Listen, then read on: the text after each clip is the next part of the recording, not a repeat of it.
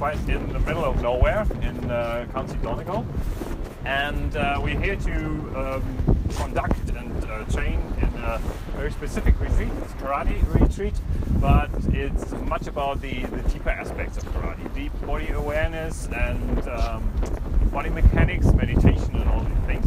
And we are just in the perfect place for it. This is the old schoolhouse in this town called Hill, and I'm going to show you the inside of the schoolhouse. It's a fantastic place to hold a retreat like this, and yeah, I'm going to show you the rooms we have, and then we will report about the daily training we're going to do in the next 10 days. So come in and we have a look inside.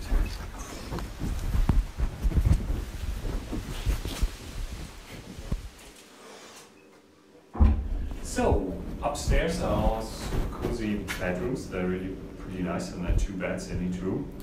And come in here. This is a really beautiful kitchen, and it's a bit old school. Especially this massive old school oven is pretty cool. It's heating the whole house, and you cook on these surface here. It's warm all the time, and we have to figure out how to really use it.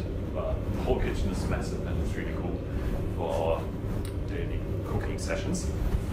And then I'll show you our beautiful living room, and